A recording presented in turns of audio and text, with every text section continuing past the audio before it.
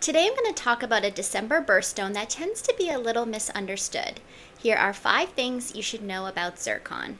Now when someone says zircon, a lot of people want to connect it to cubic zirconia in their minds because of course it sounds so similar.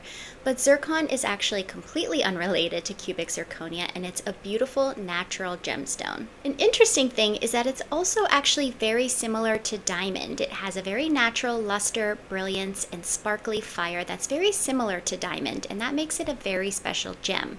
Unlike diamond, it can actually be found in a whole spectrum of colors, including yellow, green, orange, red, blue, brown, and colorless. Colorless and blue zircon tend to be the most popular, and they're definitely going to be the ones you see on the market the most. However, they definitely usually need heat treatment in order. While in their natural state, zircons are most commonly found in yellowish to brownish and even reddish tones.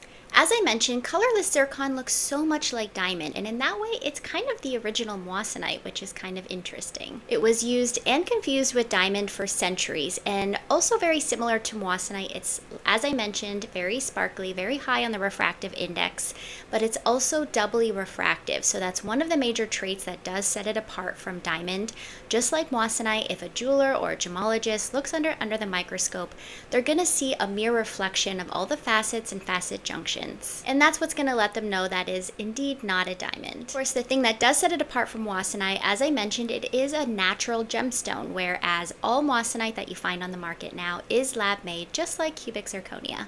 An interesting piece of history about zircon is that George Kunz, who was a very famous gemologist for Tiffany Co, and discovered many gems, including kunzite and morganite, which are now both very popular, he also was a huge advocate for zircon. He loved how sparkly it was and the various colors that it came in. And just like he's responsible for actually providing the names of both morganite and kunzite, of course kunzite is named after himself, he also tried to attach a new name to zircon. He wanted to call it starlight, again, inspired by how beautiful spectral colors that it shows.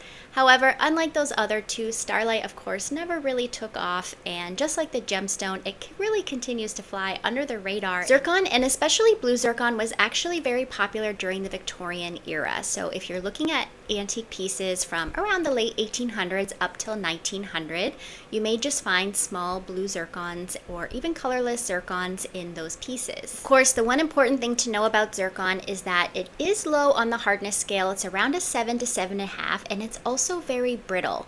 So when you are looking at antique pieces or even estate pieces with zircon, unfortunately, especially if you're looking at kind of larger carat sizes, the gemstones tend to have a lot of chipping, especially on the facet edges and junctions.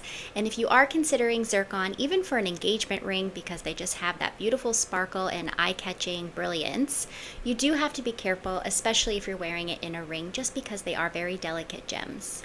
Zircons really do have so many mysterious characteristics, and one of the most interesting things is that they are considered one of the oldest materials on Earth, period. They've even found zircons in recent years that are up to 4.4 billion years old, one of the oldest formed pieces in the Earth's crust. Of course, as you can imagine, any material that exists on Earth that is going through millions and billions of years is going to see a lot of change. And another interesting thing about zircon is that it has been found to contain some radioactive elements, including uranium. These zircons that do contain these radioactive elements, of course, over a long period of time, the uranium and other elements can start to even break down the crystal structure of the zircon, basically leaving it nearly amorphous, very similar to opals, which have no crystal structure whatsoever. These zircons that have lost their crystal structure are called metamict zircon, or sometimes also called low zircon. And while they're often a greenish color, also very similar to opal, this kind of broken down and amorphous structure can even have them display spectral and kind of rainbow colors, which is very interesting. Of course, it's not super likely to find low zircons which are mounted in jewelry. However, I just love this piece of science and really history that comes with these amazing gemstones being one of the oldest materials on Earth. I think it's a very special gemstone that people should know more about and really consider having in their collection.